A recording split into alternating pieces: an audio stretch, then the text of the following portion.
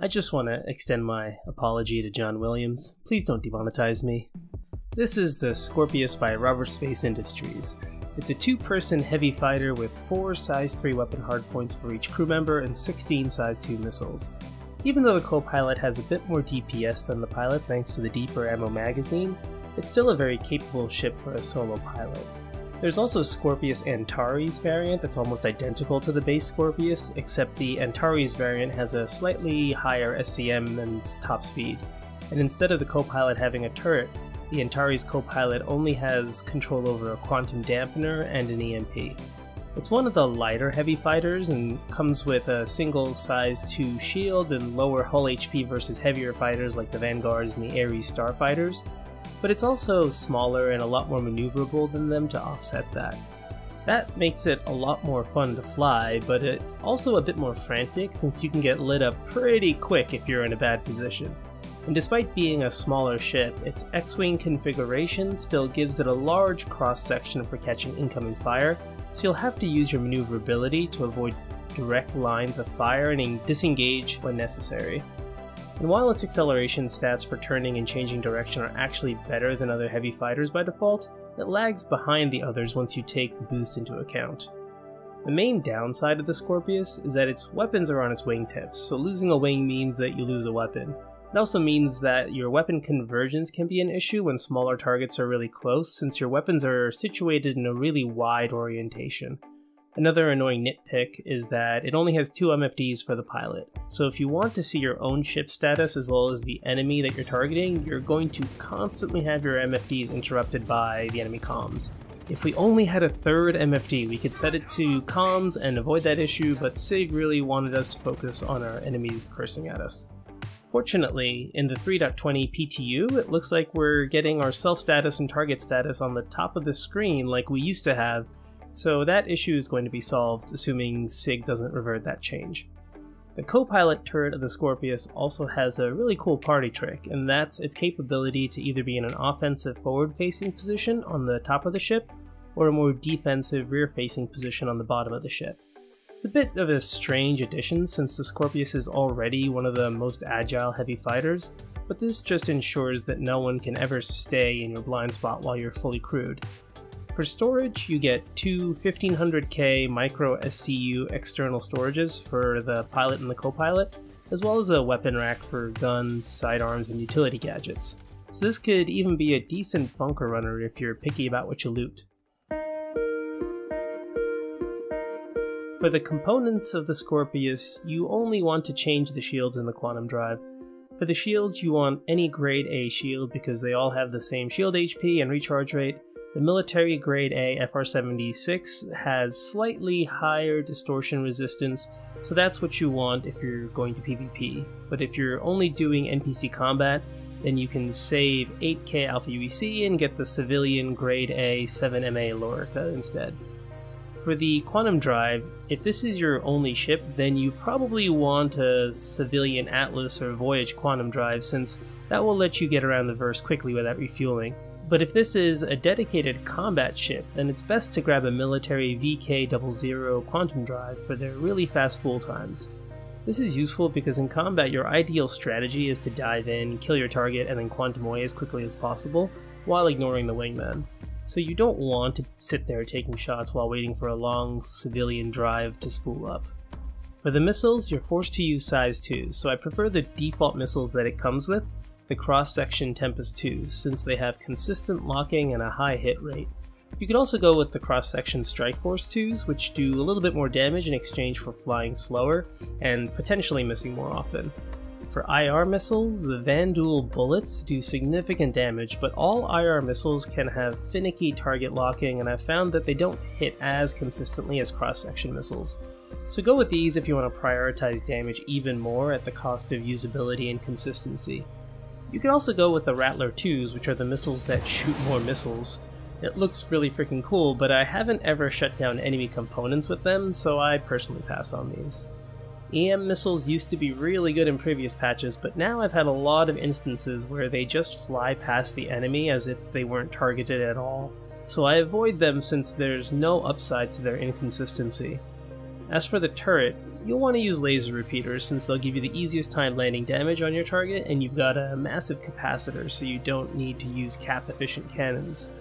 And lastly, as for your primary weapons, I like 3 different loadouts: fixed laser cannons, fixed laser repeaters, and gimballed laser repeaters. We'll go through each loadout, but I just want to mention I didn't like the gimballed laser cannons because their gimbal tracking was pretty hit or miss for the slower cannon projectile speeds. That said, let's get into it. Fixed laser cannons are probably my favorite loadout in 3.19.1, and they're definitely going to be my go-to in 3.20 since VHRT bounties will have much tankier targets like Constellations, Hercules Starlifters, Carracks, Starfarers, and Reclaimers, all of which have size 3 shields. My go-to laser cannon is the FL33, since it has the same DPS stats as all the other laser cannons, but it has no weapon spread, so in theory your shots will be more accurate. But honestly, it's a very small difference, so if you like the way the other laser cannons look or sound, just go for it. They all have identical DPS stats in 3.19. Cannons are a bit harder to use than laser repeaters, but they offer a higher sustained DPS in return.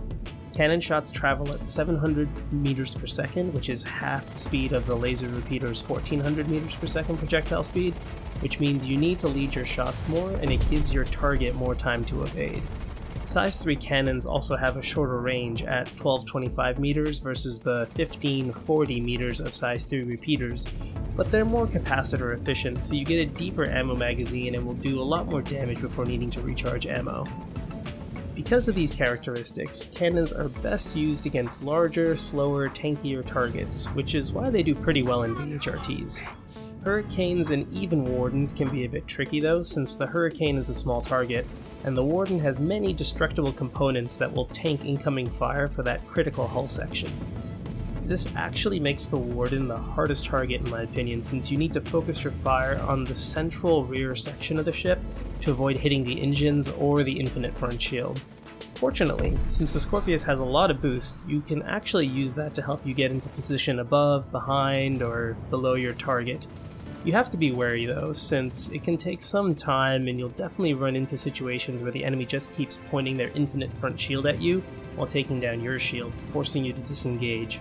But as long as you get out without taking damage, you can always recharge shields and go back in again, coming in from a different angle to try for positional advantages. Another thing you can do to help you land cannon shots is enable staggered fire, which means that your guns will shoot consecutively one after another. By default, when you pull the trigger, all of the weapons in a weapon group will fire at the same time. With staggered fire enabled, the guns will alternate firing to produce a more consistent stream of bullets heading towards your target. This can be useful for cannons since they have a slower fire rate and the slower projectile velocities than equal-sized repeaters. By having a more consistent stream of bullets arcing between you and the enemy, you'll have more feedback about where your shots are landing and how to adjust your aim. It's a personal preference thing though, so I just wanted to mention it in case you didn't know. Lastly, don't forget to use your missiles to help you whittle down the trickier targets. I have the most trouble with Hurricanes and Wardens, especially in zero atmospheres, so that's when I use missiles. I actually found that I was often overly stingy with my missiles, and then in a moment of carelessness I'd take damage and one of my wings would go red and I'd have to stop to repair anyway. So you might as well just use those missiles and risk being caught without them rather than saving them for a just-in-case scenario.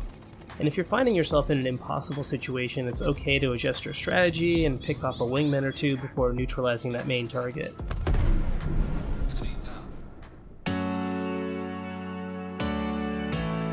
Fixed laser repeaters is another solid loadout option for the Scorpius. This also is my preferred loadout for tackling medium combat service assistance beacons, since it has respectable DPS for the tankier enemies, but also has the projectile speed to help you take out the light fighters that are often the escorts. I prefer to use the attrition repeaters because I love the way they sound and look, but you can use any laser repeater that you want since they all have the same damage stats. The CF series Panthers are cheapest if you're looking to be economical. In my testing, this loadout actually had a slightly higher income per hour than the fixed cannons at 360k alpha UEC per hour versus the 340k alpha UEC per hour for cannons, but I think that also had to do with the fact that my fixed cannon loadout had some pretty tough bounty spawns that slowed it down, whereas I got a bit luckier with the repeaters. But both fits are great options for VHRTs in 3.19.1. In 3.20 though, I think you really want to go to cannons because the laser repeater loadout is 23% less DPS and 3.20 VHRT targets are tanky boys. Because of this lower DPS, this fit struggles a bit more against the tanky reclaimer bounties. I had to actively manage my power in those fights, setting the power to full shields while I was shooting and only having it to full weapons when they needed to be recharged. With full power to shields, the shields have 25% more damage resistance, and any shield face that hasn't been hit for a few seconds will be able to recharge. So you can get some shields back this way, or at least make your existing shield last a bit longer. You make up for those struggles though by having a much easier time against Wardens and Hurricanes, since you have the longer 1540 meter range and faster projectile speed, so it's a lot easier to land your shots, which will often give you more actual DPS against those targets compared to cannons. You can still use missiles to whittle them down though, but I find myself saving them more for situations where the incoming damage is going to be really high, or where the enemy might be a pain in the butt, like a Hurricane or a Warden in 0G. The nice thing is, since you do have a lot of boost available, you can use it liberally to help you keep a good position on the target, especially in low or no atmosphere. And remember that your bottom and rear thrusters are your strongest, so you want to roll, pitch, and vertically strafe against your target when fighting for position. Since we always want to hit the rear of ships with size 2 shields, it's good to get into the habit of using all the tools at your disposal to get yourself into the position to do that. The last loadout that I think is worth trying is the Gimballed repeater loadout, which is the default loadout that the Scorpius comes with. This loadout had the lowest income per hour in my testing, coming in at about 330k alpha UEC per hour, while also having a relatively easy set of enemies to kill. And that lower income comes down to a couple of things. The biggest is that, with the lowest DPS of the 3 loadouts, tanky targets like Reclaimers and Valkyries are going to take longer to kill. The other side of it is that if you're taking advantage of the auto gimbals, then your guns are always going to be trying to hit center mass on the enemy rather than aiming at the rear of the enemy like you can do with the fixed gimbals. This means more of your fire is likely going to hit that infinite front shield, which undoes some of the benefit you gain from the auto aiming gimbals. And the auto gimbals aren't perfect either. You still need to aim reasonably close to where you would have to with fixed gimbals, and the performance is also server dependent. On a faster server, your gimbals will track better, but enemies will also do a better job of not letting you get in position above, below, or behind them. I've had plenty of face-to-face knife fights with Wardens that just stared me down with their infinite shields on servers over 7 FPS. But fortunately, since you don't need to focus as much on aiming, you can spend more of your time focusing on your positioning and timing your boost to get into the right position against your target. And on a more typical 4 to 6 FPS server, you can often maneuver around them with boost and land clear shots on their midsection. When your shots land and are registered, this build can feel really satisfying, but when they don't, it can be a bit frustrating. Against the Reclaimer, I suggest changing your gimbals to fixed and just focusing your fire on its large rear section so that you don't spread your damage over multiple shield faces. If you keep the auto gimbals, you'll still mostly target the right spot, but it definitely takes longer than aiming manually. Against the other 3 VHRT targets, I just go auto gimbals and try to spend more of my energy on getting into a good position so that hitting the target center mass won't be blocked by that infinite front shield. This would be a really solid loadout to use while you're grinding your way up to lower bounties, since it will easily aim at and obliterate anything with size 1 shields. And despite the lower DPS, this fit still performed within 10% of the other loadouts, so it's still a solid option for those that don't want to struggle as hard with something like aiming fixed cannons. Now I'm going to walk you through my thought process for an engagement here. We're using laser cannons and we're up against a hurricane on Daymar, so we open up with some missiles. You can see my velocity indicator is flying off to the right side. That's because I don't want to fly straight at my enemy, but rather to the side of them, so that as we're passing each other, we can just kind of rotate around and keep them on target. I'm starting with my capacitor set to full weapon, so you can see I've got 41 shots in each of my magazines. When I end up taking some more damage, I should be putting it to shields, and you'll see that the ammo counts will drop down to like 34. And that's because, yeah, there we go. That's because you want to be able to start recharging your shields if possible, and also trying to make your existing shields last longer. I did that a bit late, so the shields went down. I'm flying away here to recharge my shields. You need to not get hit for a few seconds, but notice that my shields are not even half up yet, and I turn around already. And that's because you really just need to get clear of the enemy fire, and then you want to get back to them as quickly as possible so that they don't get the opportunity to recharge their shields too much as well. So then we come back in for an engagement over here, and you'll notice that I didn't put my speed limiter back down to the SCM speed like I had in the initial part of the engagement. That's because I want to be able to try to push myself a little bit extra to try and get an appropriate angle on the enemy, and occasionally, like right there, you'll see that I'm kind of bumping up into the red just a bit. And sometimes that's what you need to get that ever so slight extra angle to get around those infinite front shields.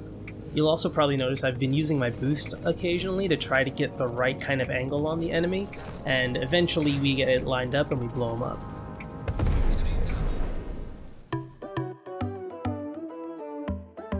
To summarize the different loadouts and what their stats, strengths, and weaknesses are, here's a quick recap so that you can see what you might want to try out first.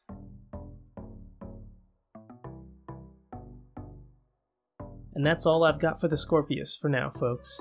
I tried to keep this video a bit shorter since things are changing a bunch in 3.20 with a much greater variety in the enemies that we'll be facing across all difficulty levels. On the PTU so far, I've seen things from Talons and Vultures to 600 Eyes and Carracks and almost everything in between. It's an exciting time for bounty hunting, and I think it's going to make the Scorpius a lot more viable at the HRT level, while still being capable at VHRTs. If you've got any questions or comments, please let me know. You can find me in the comments or on Twitch. I've also got a Discord, so come by and say hi. I'll put a link in the description. And as always, thanks for watching, folks. I hope you've liked this video. Cheers.